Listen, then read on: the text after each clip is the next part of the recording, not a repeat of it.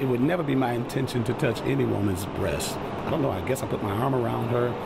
I hugged all the female artists and the male artists, everybody that was up. I shook their hands and hugged them, and that's what we're all about in the church, about love. And again, maybe I crossed the border, or maybe I was too friendly or familiar, but again, I apologize. When I saw Ariana Grande on the program, I thought that was something at Taco Bell.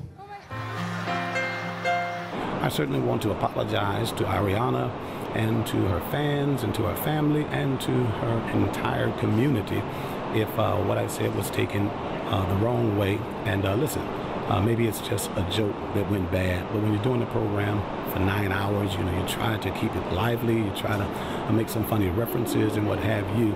I love everybody, and I certainly hope that she will forgive me.